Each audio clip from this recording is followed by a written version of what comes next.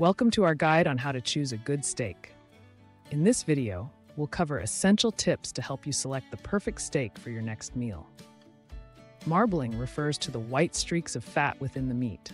These streaks enhance the flavor and tenderness of the steak. Look for cuts with ample marbling for the best results. A good steak should be bright red in color and have a fine texture. Avoid steaks with excessive browning or discoloration, as these can indicate poor quality. Choose steaks that are thick and evenly sized. This ensures consistent cooking and better results. For grilling, a thickness of at least 1 inch is recommended. Steaks are graded based on their quality. Prime is the highest grade, followed by choice and select. Higher grades generally mean better quality and higher prices. Different cuts of steak offer unique characteristics. Ribeye and filet mignon are known for their tenderness, while T-bone and porterhouse offer a combination of tenderness and flavor. Consider the cooking method you plan to use. Some cuts are better suited for grilling, while others are ideal for pan-searing or broiling.